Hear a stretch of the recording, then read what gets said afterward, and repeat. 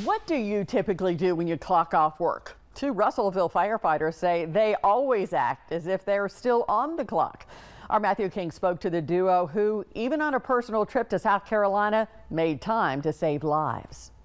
Firefighters in the Russellville Fire Department say they prepare for the worst every single day. Shane Mansell and Michael Hall say they're proof that firefighters stay ready no matter the occasion.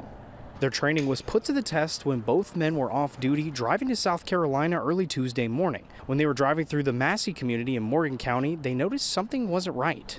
The residence was on fire, so I done an immediate U-turn in the road. Wearing only street clothes, the two quickly jumped into action and helped a family of 5 escape the home. They say it all happened in the blink of an eye, and they never processed how truly dangerous the situation could have been. I'm pretty sure they didn't even know we was firemen, you know. They were thinking totally different than we're thinking, you know. They was, upset their house was on fire. And when it was all said and done, the family was safe and the two firemen continued on their trip. When asked if their actions make them heroes, they say it's something that anyone would do in their position. It's something we've been trained and done for 20 years. It's just come secondhand, you know. No way we would have. There ain't another fireman out there that would probably pass that up, you know. Would the people got out of the house without us?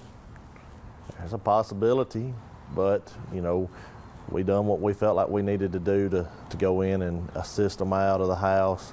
So I would hope that every fireman that takes that oath of being a fireman would do what we done.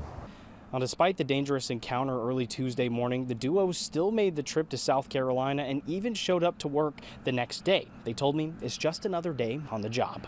In Russellville, Matthew King, 48 on your side.